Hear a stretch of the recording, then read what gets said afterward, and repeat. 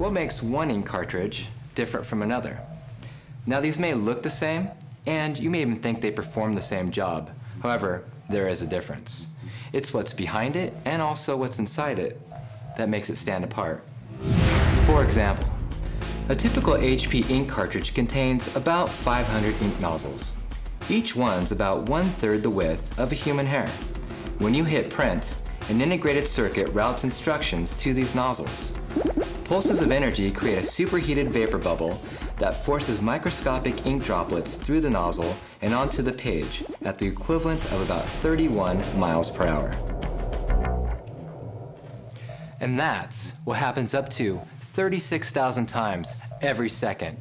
It's not easy. In fact, if you were to recreate inkjet printing, taking it from a microscopic scale up to a human scale, you'd have to stand on top of a 30-story building and be able to drop a nickel into a bucket on the sidewalk below.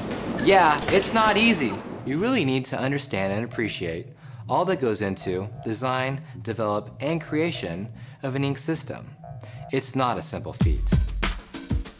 In fact, it takes about 1,000 prototypes before an ink system is perfected.